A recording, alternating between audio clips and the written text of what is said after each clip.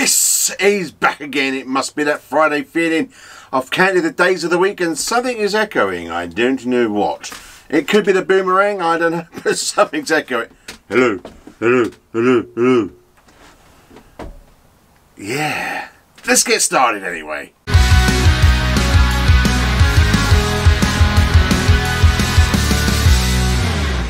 Extra footage.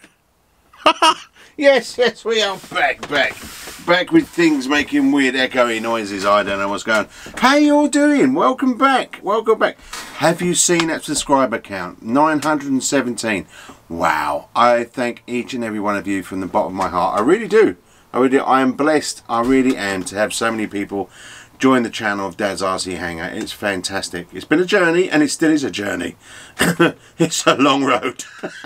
But we're walking down that road. It's okay. Look, even though that one of my favourite films, Footloose. Yes, bad joke time. It's all good. It's going to be done. It's that Friday when you feel good and you know that Saturday's going to be a good day tomorrow. It's good for flying in the UK anyway.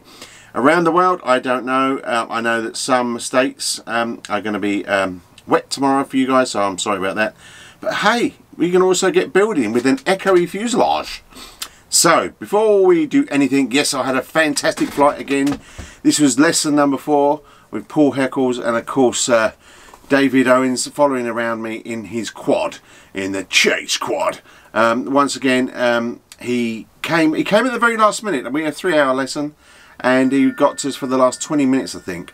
Now, we practiced, he does some figure of 8s. Just as well, Paul has announced me safe. I'm a safe pilot, which is fantastic to hear. It really is. Which means I could probably fly at some fields at some point, as I'm safe. I need a badge, you know, like a little bit safe. Anyway, so yes, so David came down and we was doing a lot of landings, takeoffs, landings. I must have been at 25, something silly like that. Oh, God knows how many. And of course, the last 2 that I was doing, David had to film, and they were probably the worst landings ever.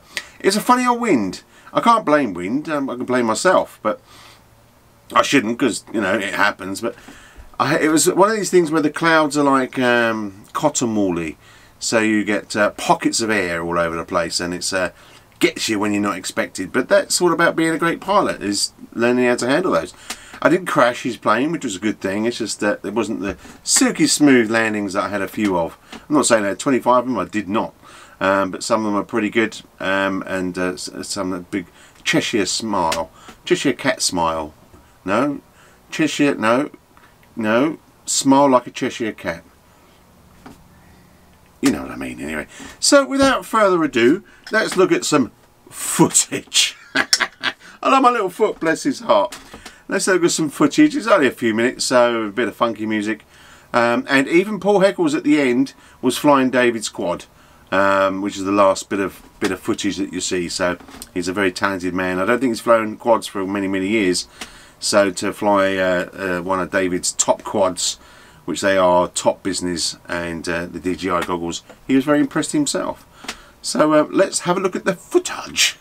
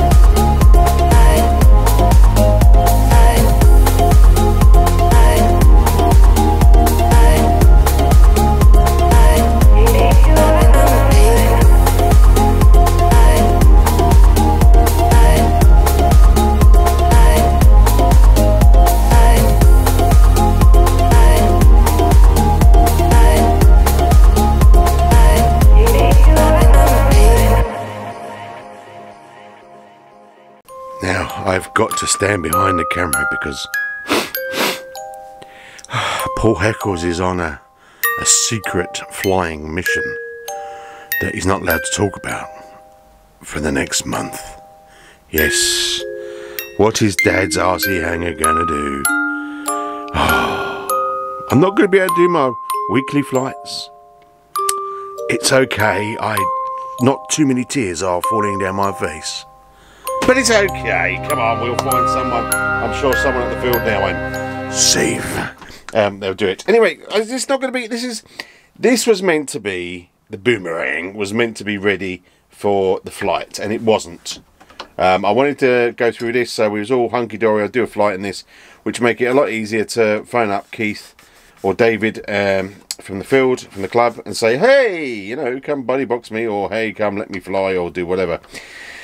Because I'm used to his flying his planes, but you know, we could still use something like the Riot or something, whatever it's called. Yeah, the Riot V2 or something. But you know, in the winds, especially this time of year where it comes the end of September, the winds start picking up and the weather starts changing. But I'm not going to let that down. I'm determined to get ready for my ACE certificate, because you know, next summer I want to. No excuses. You know, we do roll the wheel, spin the wheel. And we'll put some planes on there, or we might even do a poll. Now I've been told, well, if we get 1,000 subscribers anyway, I can do community chat, they call it, or something on YouTube, and I can put in there a poll, so then you can choose what you want to see me fly. Anyway, so as you can see, I've got the engine on, but listen to this, listen to this. Quiet at the back, please.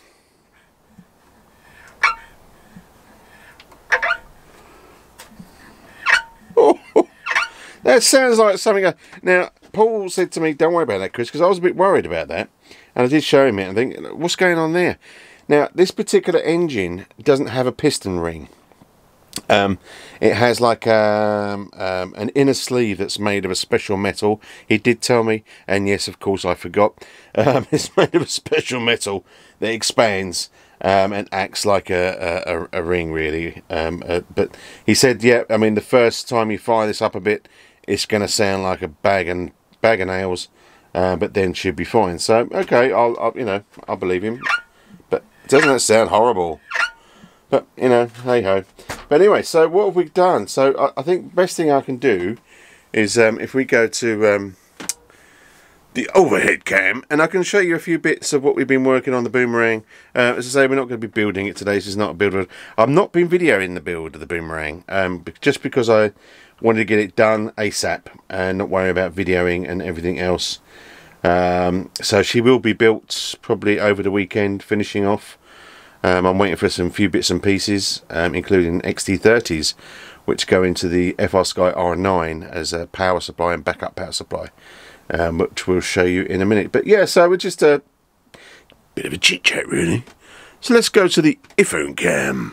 Welcome to the iPhone cam. Yes, the iPhone cam for overhead shotage. So what have we got apart from the dog barking? Well, as I say, we've got the fuel tank in. There's a couple of things that I want to change in here. Oh my god, the dog's going mad. There's a couple of things I want to change in here. Is the, if you can see there, the linkage that goes for the front wheel. It's kind of, it goes through a hole and then comes out. It's all pre-made holes, and then through there. Then comes up and comes up to there, and I don't like the way it's very thin, and I don't like it. So we're going to have a look at that anyway. So here you've got the servo for the throttle. Once again, it goes up through that hole there, and it keeps going up through that hole there, and then goes into a pre-made hole up there. And then I've just done, like, well, you can't see, but there's a little bendage under there that you can just about see. Yeah, so I don't like the way they've done that, so I might need to faff about and do that. I've just stuck a bit of timber here just to stop that rolling back, but we're going to have a bit of foam in here and everything else. There we've got our switch to make sure, let's get that back in focus. We've got a switch to make sure everything turns off nicely. And yeah, so let me show, I've got a servo saver here now. Let me just go and power things on, because I did forget to power things on. And I will show you what that does. Alrighty, so here we go. So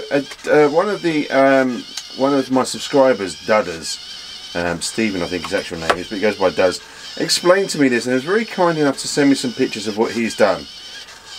Excuse me. Now this here is what's called a servo saver, and this goes to the front. You can hear that echo, isn't it? It's where I'm talking into the fuselage. Excuse me. This is where it goes into the nose wheel and also the rudder. So this one here will be the rudder. You see the size of the rudder to what they've done to the nose wheel. These are supplied linkage, supplied rods. So they're the one that's so small and bendy when that one's a lot more tougher. But so you can see what it does is because the last thing you want to do is have the front nose gear turn too fast. While this is going on, look, here's a bit of footage that I've done earlier of the actual nose gear turning. So there you go. See, that's the maximum amount that it's turning, which that's all you want. So if you go back to the survey, you can see that the rudder's getting full left and full right, if you like to call it. And obviously I've put these into, I mean, Paul told me about this, about the third hole, because if this was rated at 10 kilograms, then 10 kilograms would be at the nearest hole. So, you know, he was saying, like, you know, it's always it's best to put the middle of the linkages, especially for something like elevators and rudders and stuff that are taking a lot of like forces from going up and bits and pieces. I'm all words today. I mean, Dudders was saying about the not liking these sort of things because obviously they can come loose, and to make a little sort of like mark inside so it's more like a square, you know, just use a router and then put them in so it doesn't move, which is a great idea. I like these personally because they let you give you a bit more, how to say, a bit more precision in lining up the ailerons and elevators. Because obviously, you know, anything else you do in turns on the clevis, this way it might be literally a fraction of what you need, and yeah, and that's why I like these, because you can do that. But yeah, so you can see back at the rudder here, as I say, there's not a lot going on but the floor, and that's going in and out, which would be a nice full thing. I did change now on the wing. I did change the elevators. Sorry, what am I talking about? My mind's going. I did change the clevises. Anyway, this is enough of that. Let's do my heading game. So there you have it. So you know, this is how far I've got with the boomerang. It's had its challenges. It's not the nicest of builds, but I enjoy that. So, you know, to get things going. I mean, what I couldn't show you on the wing as well is I picked up the wing the other day, and kind of like the leading edge, it's almost like it cracked or something. So I don't know what's going on under there. And it, you know, I didn't pick it up, so here's a wing. It was more like just pick it up, and so I don't know. We shall see. With a squeaky engine and some dodgy servo. I don't know if I'm going to use that servo saver. I mean, basically the servo saver is for shock of the wheel, so you don't end up killing the servo. I mean, I'm almost thinking just because the wheels, I'm going to change the rod, because the wheel, when the servo goes back to center, it doesn't always center itself. I could try sort of pushing the springs on a bit so it's more sprung, but you don't want to go too tight, otherwise you don't have any movement. But I think it's just where I was showing you, it was hard to see on the program. My glasses are filthy. It was hard to see on the video, but you know, it's sort of like, you know, you're going from the wheel, the nose wheel, and then it's sort of going up, and then up and up, and then sort of like down and up. It's not. You know, I never understand this on like this sort of builds, the Balsa builds that they're pre-built, is that why don't they just do a nice straight line of where the cable's going? I mean, they must know, because they design it. You know, and then you'll have some sort of like Z-bend, Z-bend, because you shouldn't have like the right angle, because obviously it can bend that way. But if you could sort of go along and then have that kind of ramp, like a Z, and then it's going to be solid when you're pushing backwards and forwards. I learned that of somebody who I don't know. But to say, you know, thanks Dudders for all that information that you gave me anyway. I appreciate that. This is what I like about, you know, sort of doing YouTube. You meet so many people online and so much help out there, and this is a part of what I want to do with these videos, is try and help. Now you're still saying, or some of you saying, well, I watched this because it was like How to Fly series on my journey.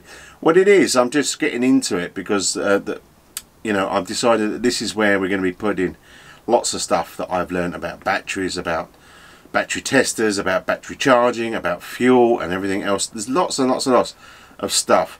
Now, you did notice that also on the engine, you may have noticed that I haven't got a fuel filter on this engine.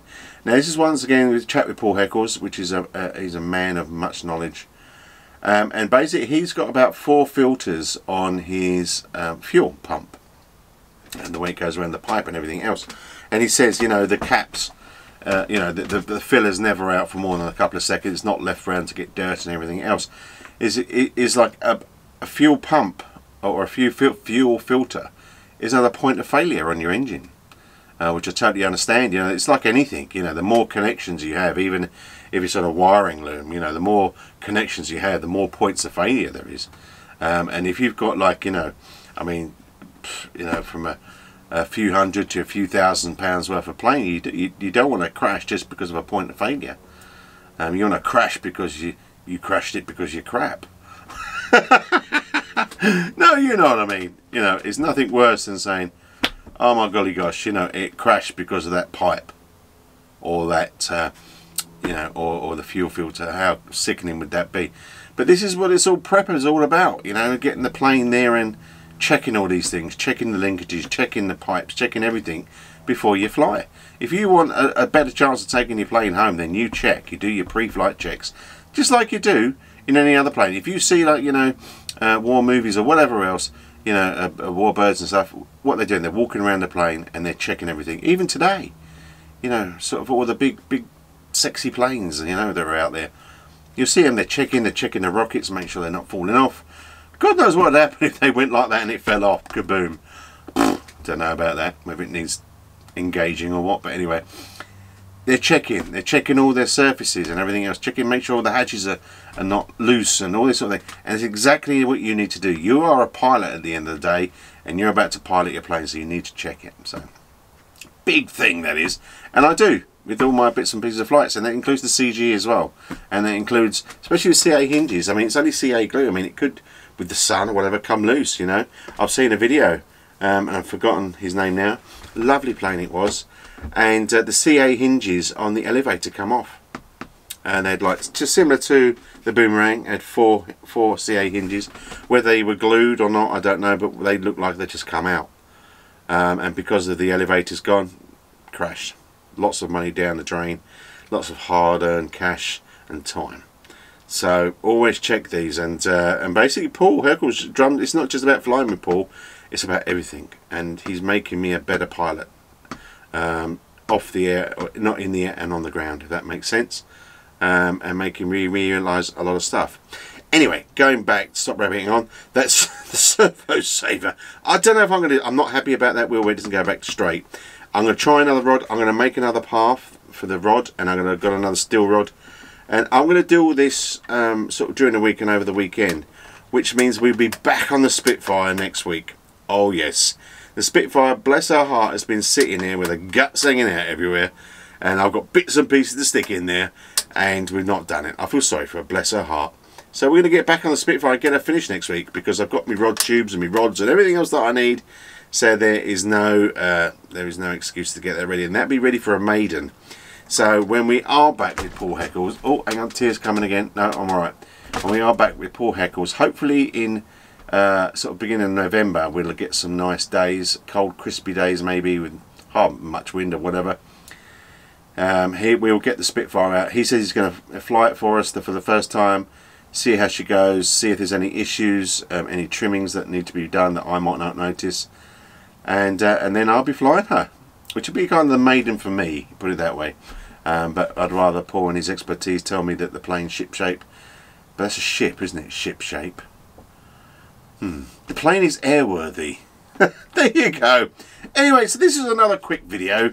Not really interesting. If you enjoyed my flight, enjoyed my crazy silly landings that you just about saw, then great stuff. Obviously you enjoyed the footage of David's quad work, which is fantastic. He's a great quad pilot, and just basically what I'm doing really. So listen, before you all go to sleep and wake up, come on, wake up. Have a great weekend. If you do get out flying, then it's brilliant, and I'm sure if you've got a YouTube channel, I will see it on YouTube channel.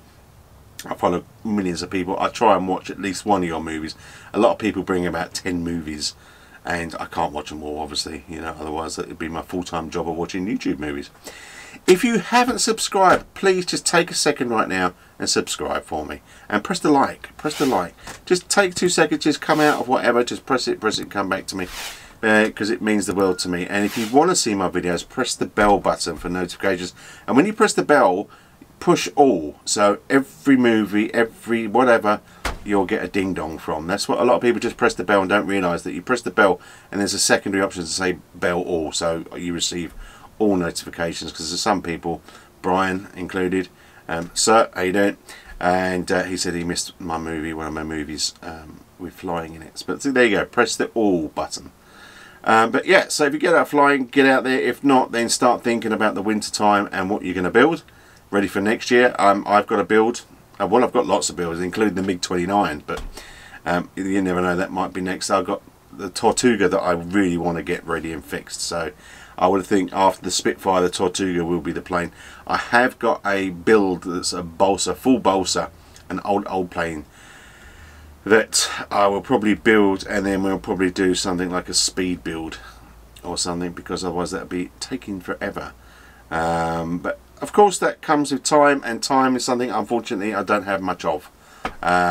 It's always against me. This is why these Friday feelings are special to me as well, mainly because it just means that, you know, I can get out and fly, which I did, and in the future I'll be able to get out and fly tomorrow and the next day and enjoy myself. Of course, you know, keeping the wife in the brownie points, because otherwise then I, you know, be all daggers when I come back from flying.